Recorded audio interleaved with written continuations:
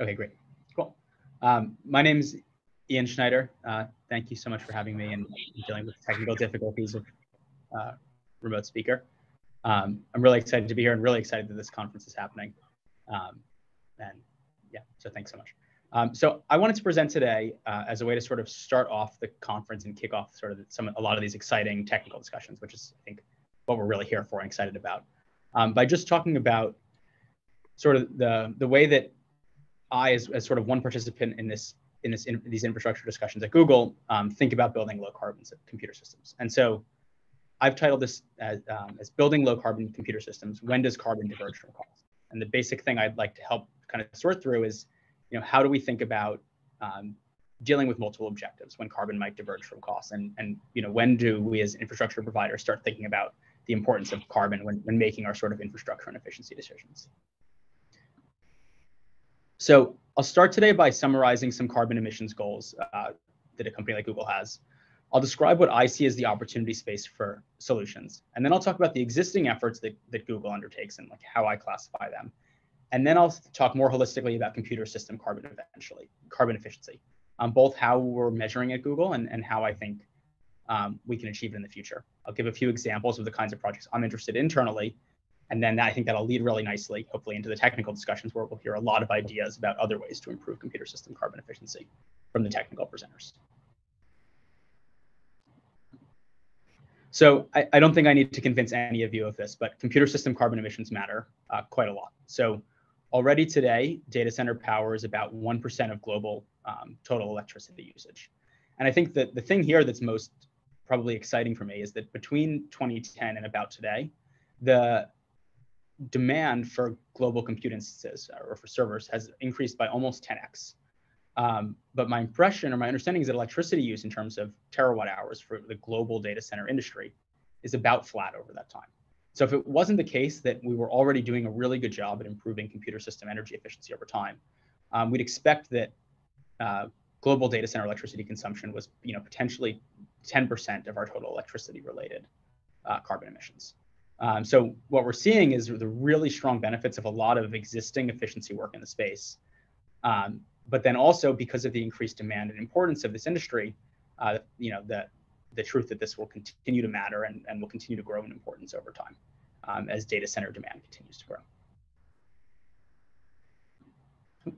So Google's energy and sustainability journey has been going on since 2007, or maybe even since the company's founding. But in terms of the presentation and the kinds of things that I'm thinking about is really important for Google in the next couple of years. And the things that I think are kind of most similar to some of our cutting edge peers in the space. I wanted to focus on two of Google's goals by 2030. One of these is called 24/7 carbon-free energy. And so the goal here is to, from Google's perspective, it's to essentially completely eliminate our data center electricity related emissions. So whereas previously companies might have signed power purchase agreements or bought renewable energy credits to essentially offset their supply of electricity on a global basis, Google has a goal by 2030 to making that match accurately in time and in space where we're actually demanding that electricity. So previously we might have said we want to buy as much renewable energy globally as we're going to use as we demand in a year from our data centers. In 2030, our goal is to say, for every unit of demand in every data center worldwide, we want to make sure we're buying renewable electricity at the hour in which we're consuming that power. The second goal is something that we call net zero emissions. And this spans all of the operations and value chain. So whereas carbon-free energy is really focused on scope 2, electricity-based emissions, net zero emissions is focused on scopes 1, 2, and 3. And I'll get into a description of what those scopes mean in just a second for those of you who aren't familiar. But the net zero goal is really exciting because it's essentially a very substantial goal. It's a goal for a 50% reduction in total operational and value chain emissions by 2030, paired with a reduction in the remainder using carbon capture and removal. So we want to reduce our total emissions by 50% and then buy carbon capture and removal to offset the remaining 50%. And I'll get into this more in the presentation, but I think that's really impactful because I think it leads to us kind of turning a quarter in terms of the importance of carbon efficiency efforts internally. And I'll explain more about that.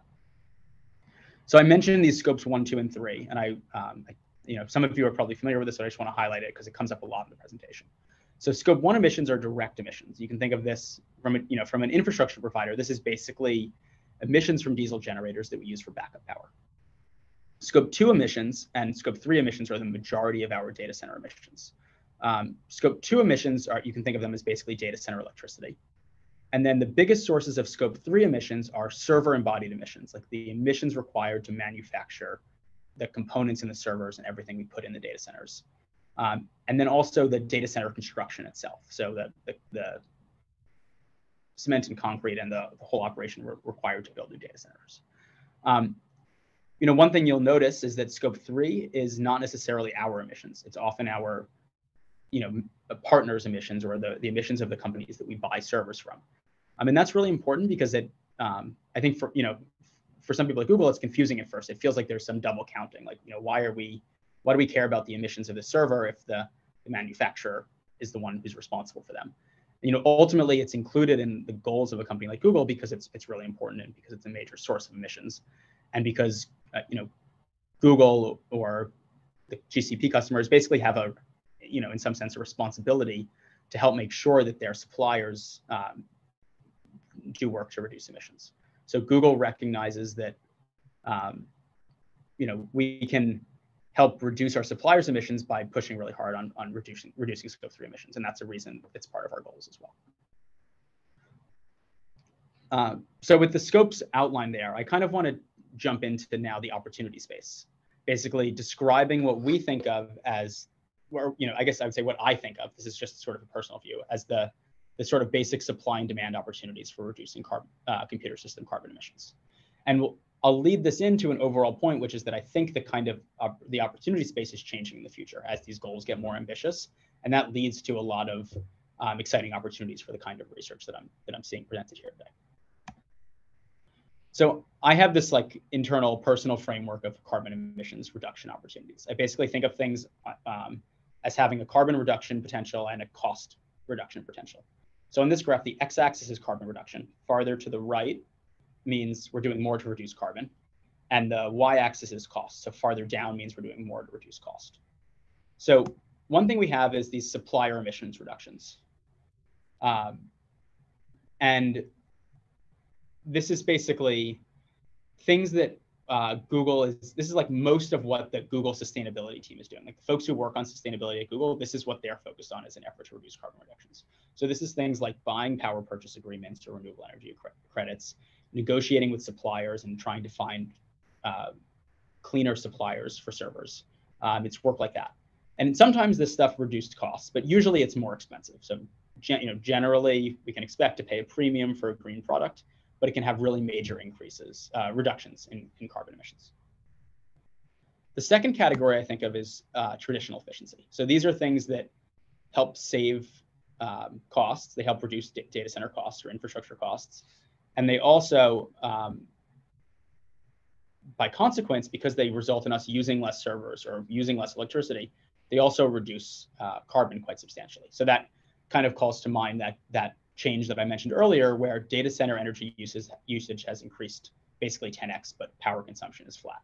Right? Like if it wasn't for traditional energy efficiency or traditional efficiency in data centers, we'd expect a really big increase in carbon versus what we've achieved over the last 10 years. The final category is what I think of as carbon-focused efficiency. These are projects that might save a little bit of money or might actually lead to some increase in costs, but help reduce carbon emissions. And so far, I think at companies like Google and their peers, these have not been a big part of our efforts to reduce carbon efficiency or to reduce carbon emissions, to pursue carbon efficiency. And so I'll explain hopefully a little bit of why that is and also why I think that might change. I think this framework that I've mentioned is a little bit simplified in that I'm sort of talking about carbon-focused efficiency and traditional efficiency as two different things, but I think it would be totally reasonable to also think about them as the same thing. And so if I was going to redraw this graph and do that, I'd say that, when we think about traditional resource efficiency, it's all these efficiency things that save money. That doesn't really matter how much carbon they save. So it's the green on the bottom here. And what we're kind of looking at is that as these companies care more about carbon over time, or as they kind of have more intensive carbon reduction goals, this line between red and green is going to switch. So it might move to something like this, where all of a sudden we care about the traditional resource efficiency efforts, but we also care about a whole class of carbon efficiency efforts that maybe don't save that much money, but help reduce the carbon emissions associated with data center infrastructure. So I just sort of summarized those three classes, and now I'm going to kind of go into each of them, talk about what we've done in the past, and then what we might do in the future. So the first example of how we reduce carbon emissions right now is dramatic efficiency improvements. This is that bottom thing here of traditional efficiency that we're already doing. So efficiency efforts, I think, as a lot of you know, are a key component of they're a key driver of carbon emissions reductions for infrastructure and for IT. So, you know, Google likes to trumpet this, for instance, in their 2021 environmental report. On average, Google data centers are twice as efficient as a typical enterprise data center.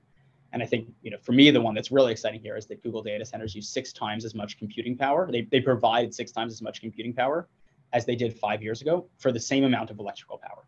So with the same amount of electrical energy, we can provide 6 times as much compute. And so these are efforts that are not typically undertaken because of carbon, but they lead to a major reduction in carbon versus the business as usual. One example that Google talks about a lot is PUE, and I think probably some of you are familiar with this. You know, PUE is the overhead in data centers required to run all of the IT. So it's the cooling infrastructure and things like that that make sure that we can kind of reliably run a data center, besides just the energy used by the servers. And that's decreased from about 1.22, so requiring 22% additional energy for things like cooling, down to 1.1 over the past roughly decade. I think server efficiency is even more impactful. So Dr. Kumi has written about this a lot, and some folks call it Kumi's law, this idea that the energy consumption required per unit of compute basically declined by half every 2.6 years. So the energy efficiency doubled every 2.6 years over the past 2 to 3 decades. And that's, you know, something that may continue, but it does seem to be slowing down in some recent studies that Dr. Kumi published. There's also a sort of amorphous idea of application efficiency and things like utilization improvements that I think are harder to summarize. I had trouble finding good global metrics on these, and I think it's hard to right now, but they're undoubtedly important.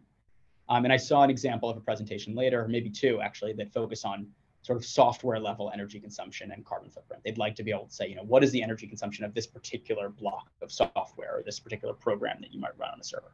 And I think that's really important because, you know, ultimately this is a major way in that we improve efficiency traditionally. And so I have a graphic here of Cloud Run, which is an example of this. Cloud Run is a serverless design that GCP offers, and using things like these serverless designs, cloud computing customers can achieve higher utilization because they basically don't need to over provision servers as much, right? And so by being a little bit more flexible, or by, you know, changing their performance or latency requirements a tiny bit for reliability, they can, you know, essentially end up with a product that allows them to more efficiently satisfy their needs, and that kind of thing reduces carbon. I think I don't have a good sense of how much right now, but I think it's a very important piece of this puzzle, especially, you know, that and server efficiency. So the other thing we do to reduce carbon emissions, besides these sort of existing efficiency options, are what I think of as supply side interventions. So if you were a company and you know, a CEO of some new data center company comes to me and says, or cloud company says to me, you know, I want to come up with a roadmap for reducing my emissions, and I wanted to get more ambitious over time. I'd look to companies like Google and some of our peers, and I'd say, well, a lot of them are doing kind of the same thing. The first thing they do is they try to reduce their electricity emissions by improving efficiency and reducing energy consumption. And then they reduce their scope 2 emissions more by purchasing clean energy. And then they start reducing scope 3 emissions. So they start working more directly with suppliers to reduce their scope 1 and 2 emissions. And then the final step is that they compensate the remaining emissions with carbon capture. So once they've done all the above, or what this is like their goal of what they plan to do by 2030, they'll basically say, we want to capture carbon equivalent to all of our infrastructure emissions, and we want to bury that in the ground. Number 1 here is what we just talked about, and that will generally save money. But steps 2, 3, and 4 will tend to cost money, and 4 costs a lot more than 2, and that's what I'll start describing now. So the supply side emissions increase costs, and that those costs can vary by potentially 2 orders of magnitude. And as I'll show, that has really big impacts on some of your internal infrastructure efficiency decisions as well. So if you imagine a company with sort of the least ambitious, but still somewhat credible goals for reducing carbon emissions, their current strategy is typically to buy carbon credits for operational carbon emissions. So they'll just focus on scope 2, and they'll say we want to purchase carbon credits from, say, a program that reduces methane leakage from waste facilities, or that reduces deforestation in Brazil. And those companies can get licensed and they can sell carbon credits, and it's sometimes hard to prove that they're additional, that they're actually helping reduce more carbon on account of you buying these credits, but they probably are at least somewhat helpful. And there's a lot of variance in the cost of those programs, but they tend to be pretty inexpensive, partially because they're sort of easy to do, and maybe because they're not as effective as we hope.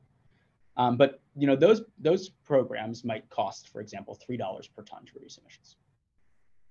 On the far other side of the spectrum, we have like the gold standard for reducing carbon. It's like, if my data center produces a lot of carbon emissions, the best way that I can reliably offset the carbon emissions associated with that is I can pull carbon out of the atmosphere using carbon capture, and then I can remove it from the airstream and essentially figure out a way to bury it underground.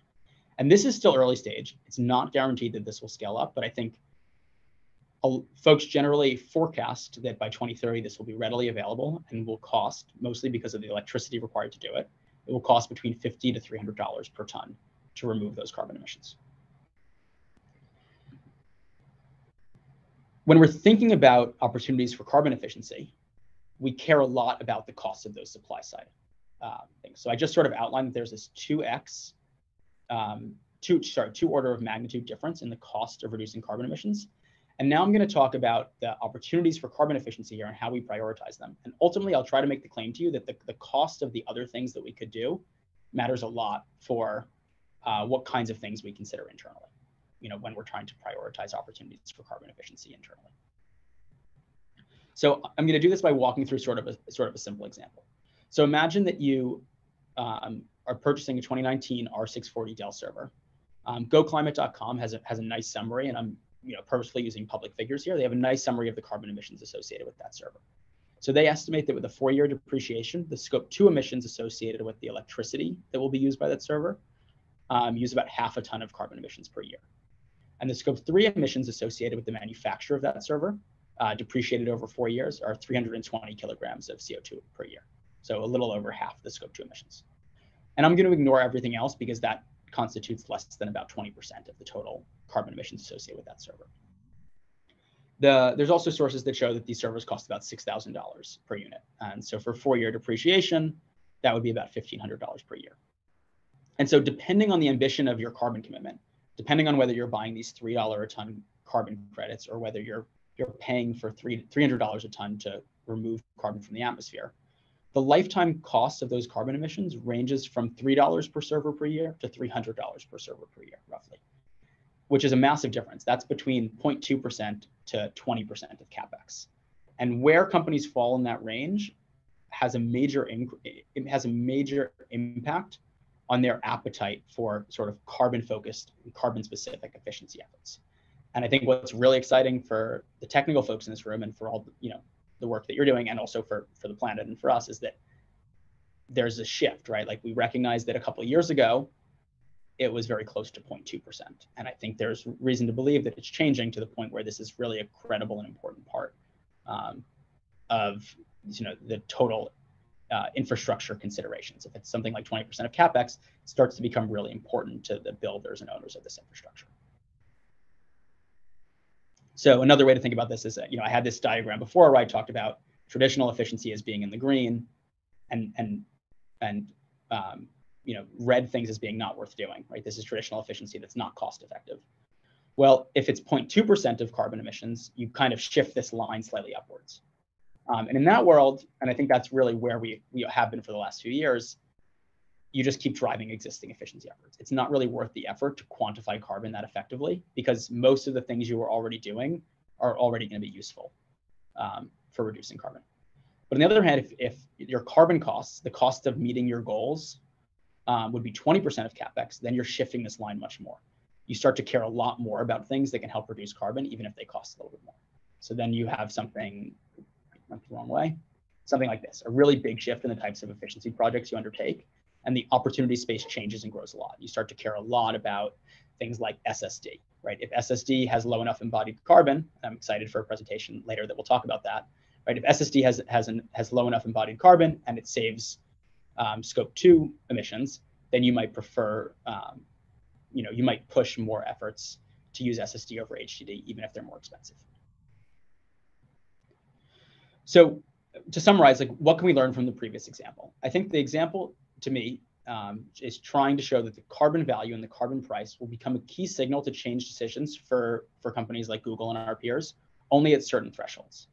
So in the world that we've been in my opinion, over the past couple of years, even where these companies have stated carbon goals, the ability to reduce carbon emissions from supply side and from traditional efficiency efforts has kind of always been good enough.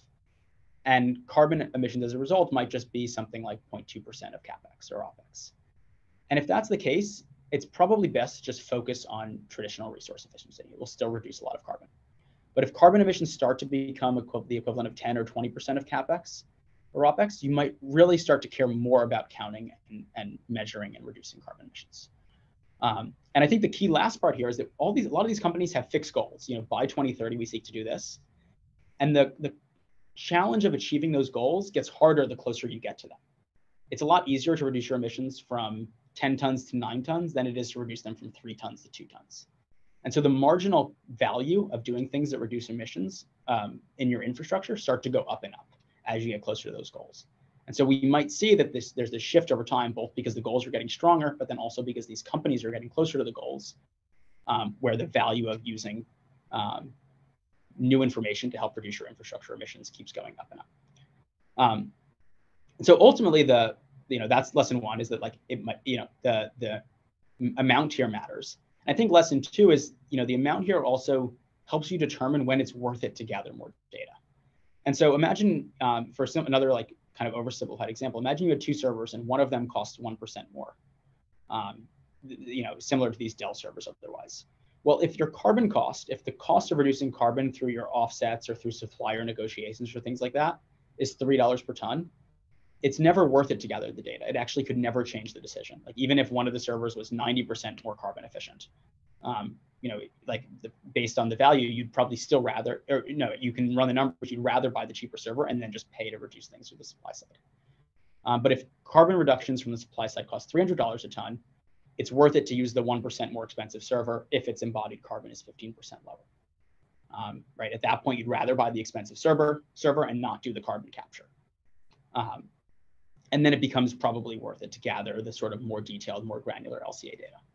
So I think, on one hand, we're seeing that the value of carbon savings from infrastructure are going up. And that's really, I think, changing the game for Google and some of our peers, where it's starting to become more and more valuable to get better granular data on carbon emissions, so we can start incorporating it more directly into our decision making.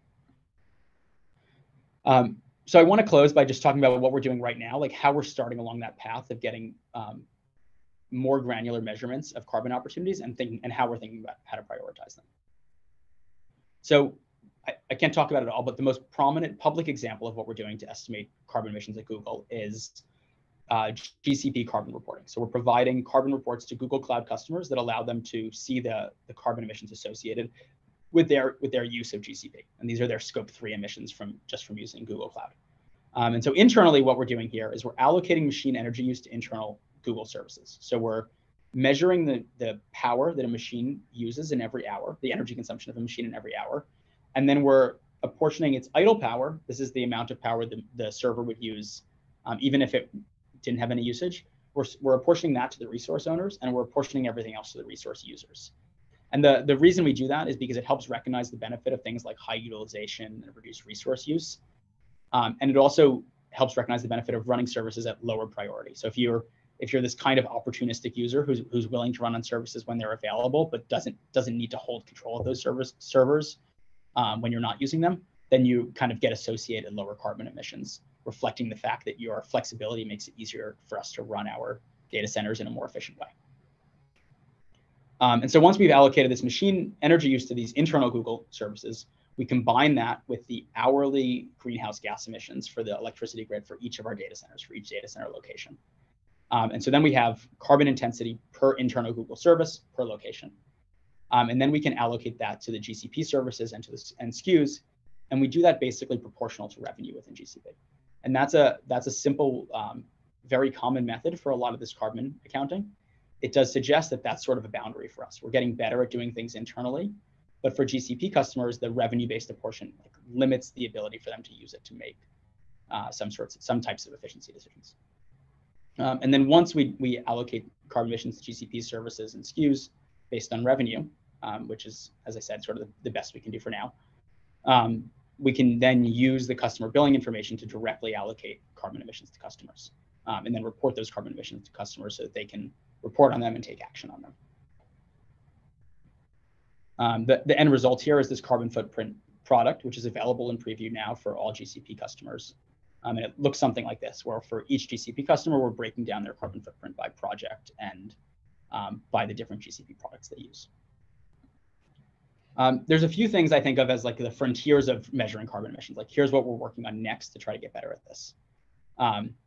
The first is scope 3 coverage. So if you were to ask me what's the carbon footprint of a new server with a 28-core Intel processor and a terabyte of RAM, the first thing I'd ask you is like, how are we going to get this useful information from suppliers? I think it's pretty clear to us that scope 3 matters right now internally, but for other companies, it might not matter as much for the goals that they've set.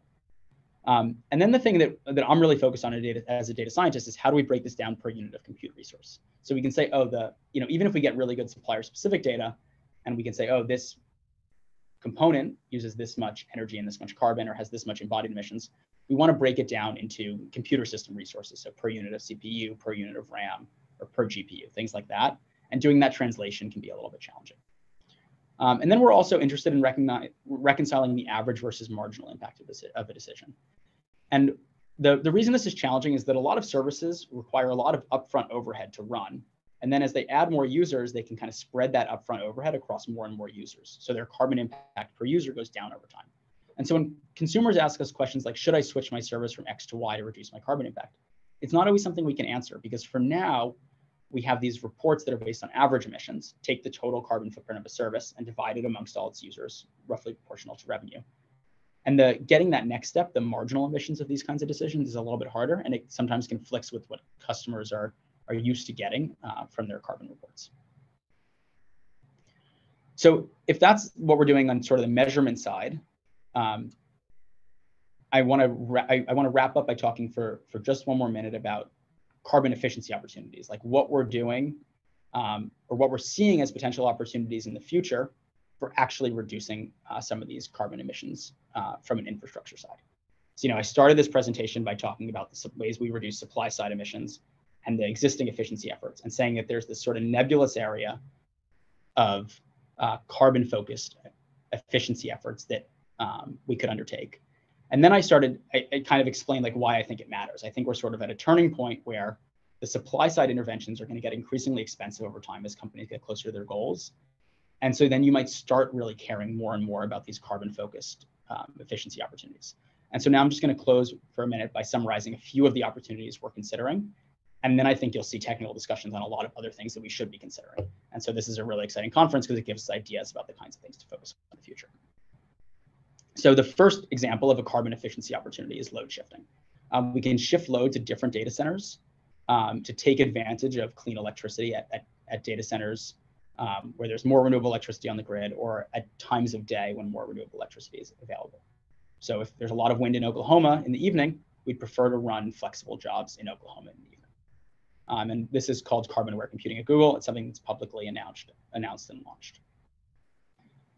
And for cloud, we don't do this directly. We don't have like a mechanized way of doing this, but we allow customers to choose greener cloud locations and we share this information with them. A second example is storage. So you'll get to see a presentation, I think actually next, about the embodied emissions of SSD. Roughly the way I think of this at Google is that we have a trade-off between HDD and SSD that's based on I/O. If you need a lot of input and output, choose SSD. And if you don't need a lot, choose HDD. Ultimately, that break-even point might change once we think about carbon. So like if we think that SSD, once we're considering both embodied emissions plus electricity, is more carbon efficient, then we'd probably draw that input-output inflection point down. We tell people to use SSD in more places because it can help reduce carbon emissions. The final example I'll suggest, and sorry for running through these, I recognize I'm a little over time, is tech refresh. So right now, computer system operators tend to replace machines every 4 to 8 years. And the basic idea is that you're taking advantage of more processing power per unit of space or per unit of electric power by upgrading to newer machines. And this can help reduce maintenance costs. And so one thing we might consider is something like faster or slower tech refresh. So imagine you were interested in faster tech refresh. That would lead to an increase in scope 3 embodied emissions because you have shorter machine depreciation and you'd be buying more machines. But it would decrease scope 2 emissions because you'd be using less electrical power and energy per unit of processing because you'd be using newer, more efficient machines on average. And then it would also decrease your need to build new data centers because you could pack more computing power into your existing data centers by upgrading them more efficient, more quickly. And one thing we're trying to answer internally is like, what's the right trade-off once we consider once we consider costs, but then also add carbon emissions into that discussion. And I think that will ultimately depend a lot on sort of the cost of reducing carbon from the supply side, as I mentioned before. And I think one thing that makes this really interesting is that at Google, and I think our peers probably notice the same thing, it seems a lot more expensive to reduce scope 3 emissions than to reduce scope 2 emissions. We've been working to reduce scope 2 emissions for longer, and we're pretty good at it. So here we have this interesting trade-off where scope 3 emissions are kind of increasingly important because they're expensive, or they're hard to reduce and therefore expensive to reduce. And so we care especially about reducing scope 3 emissions. And when we're considering some of these data center internal efficiency efforts, we care not just about the total emissions, but also about the cost of reducing the emissions over time through various avenues. So if we know that in 5 years, we're going to be really good at buying renewable electricity and grids are going to be really clean, we might do things now to really prioritize our scope 3 emissions because we know that's going to be harder to reduce over time. So in summary, the existing efforts for computer system carbon reductions kind of fall into traditional resource efficiency or supply side carbon reductions. Like those are the things that have driven most reductions in carbon for data centers over time. And then I asked the question, is it worth it to develop granular data and chase carbon focused efficiency, where maybe we're not saving as much money, but we're helping reduce carbon? I think that the answer to that question ultimately depends on the level of ambition of these infrastructure providers and the cost of alternatives. And I think the cost of those alternatives and the level of ambition are both increasing pretty dramatically over time, over the next 5 years. And then I close by talking about a few carbon efficiency programs that prioritize carbon reductions. So if the cost of these alternatives for reducing carbon keeps going up, these are the kinds of carbon efficiency programs that we might start to consider and start to engage in more fully over time. And examples of those are load shifting, storage opportunities, and server replacement. And I'm excited to see all of the other examples of carbon efficiency work that the technical minds in this room will present over the next couple of hours.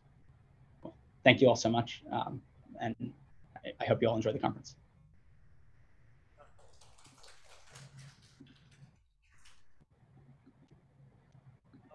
Okay, so if the next speaker possibly is also online, could start getting ready while we ask questions. Sorry, is the next speaker? That would be, sorry, let me go double check here.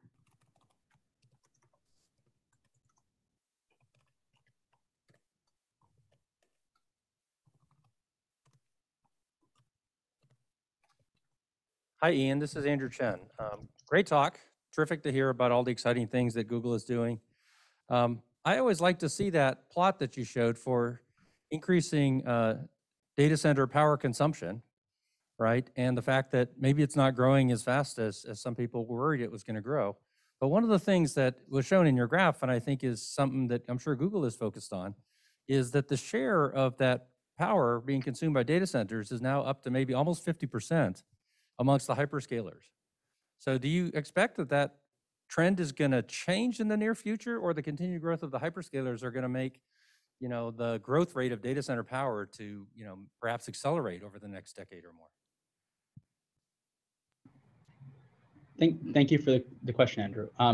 I guess I'm not that familiar with industry trends here, so I don't know. I think what I'm hearing from you is this idea that the hyperscalers themselves might drive an exceptional increase in data center energy consumption. And especially I think if they're able to provide lower cost products for companies, we might imagine that might accelerate demand for data center products, or even more, and therefore increase demand overall. Too. I mean, to your credit, right? I mean, exactly. So that's, I think the counterpoint is right. If they're accelerating demand through lower costs, I think of that as like a good thing from an economics perspective. If they use less energy, that's another good thing. But I think we should be, really focused on them as consumers of the kinds of technology that folks are talking about in this conference, because the decisions that they make will have a really big impact on data center energy consumption and carbon emissions overall. Thank you.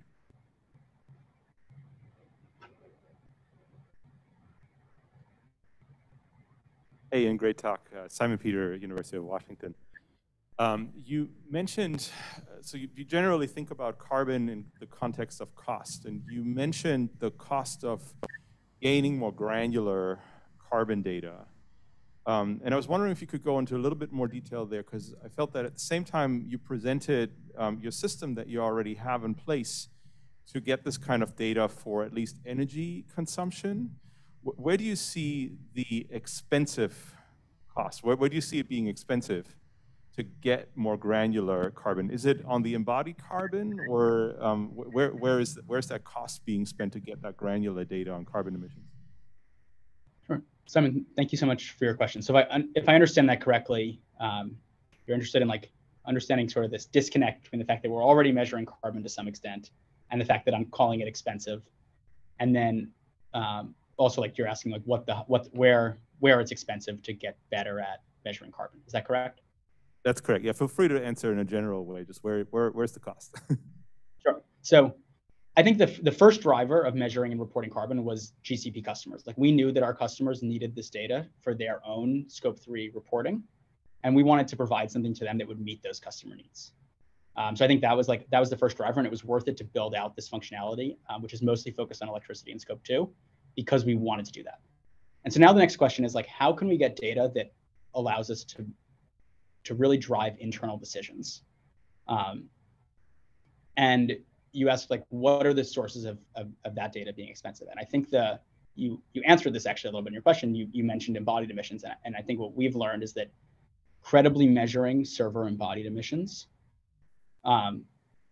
is expensive, and it takes a lot of work and a large team. And I think there's a bit of a chicken and egg problem, but we really feel like we need to get a better understanding of the potential variance across different components and across different servers, so that we can justify the cost of getting better measurements of that, and then surfacing that information to decision makers. So I think on the Scope 2 side, we feel like we have a pretty good sense of the energy consumption of machines, but we recognize that the cost of reducing Scope 3 emissions in particular is really high. So we want to get really good at measuring Scope 3 embodied emissions, but that's something that can be a little bit expensive to do in a way that we think meets the level of rigor required to make sure that it actually helps us reduce carbon emissions.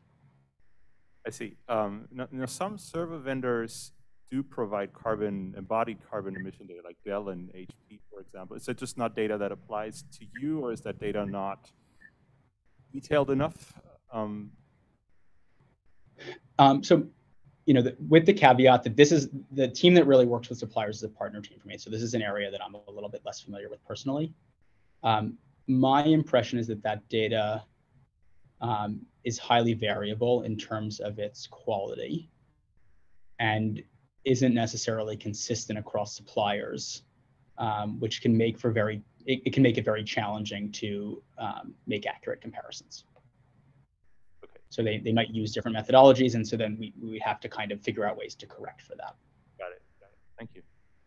Hi, it's Naman from UMass Amherst. I have a question about the operational carbon and the 24/7 carbon-free energy initiative by Google. Do you think is the sort of end goal, or because I believe that even when you are matching your emissions at the same location at the same hour, you are still sharing the grid infrastructure and all the other carbon intensive energy resources that are being used to make that grid reliable. So maybe a better way would be to divide all the carbon emissions based on the energy consumption of all the users. So in that case, you cannot be carbon free fully unless the society becomes carbon free. So do you think that 24/7 is the end goal, or like what is the next step beyond that? Sure. Thank you. That's a great question. So if I understand correctly, the question is like, is 24/7 the right end goal? Because if we're using electricity system infrastructure and the electricity generation is not entirely clean, then in some sense, our consumption of that electricity is not entirely clean, even if we're meeting something like 24/7. You know, like from a very personal perspective, I can't speak necessarily to the team's goals or, you know, the future here, but like the ultimate end goal, of course, is to have electricity system emissions be zero. Like I think it will be very hard for the world to achieve its long-term climate goals if we can't drive electricity system emissions to zero or to near zero. And so in that sense, I definitely don't think that 24/7 is the ultimate goal. Like the ultimate goal for society is that we need zero carbon electricity. The question you asked is something that I've heard a few times, and it's usually phrased slightly differently. It's often phrased as, is 24/7 the best goal now, compared to just doing the most you can to reduce electricity system emissions in the short run by focusing on the marginal emissions of the power sector in the place that you're located.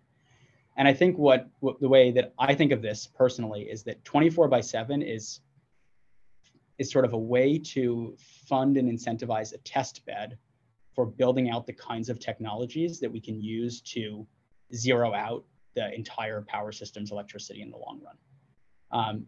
So instead of having this short run approach where we're really focused on using the electricity at the times when marginal emissions are the lowest, we're trying to sort of do this in the smaller subspace that applies to Google's data centers to incentivize things like battery technology or demand response or hydrogen, with the idea that like we're helping push and pursue innovation in these places so that eventually the power sector as a whole can incorporate those technologies to have a completely zero carbon power sector.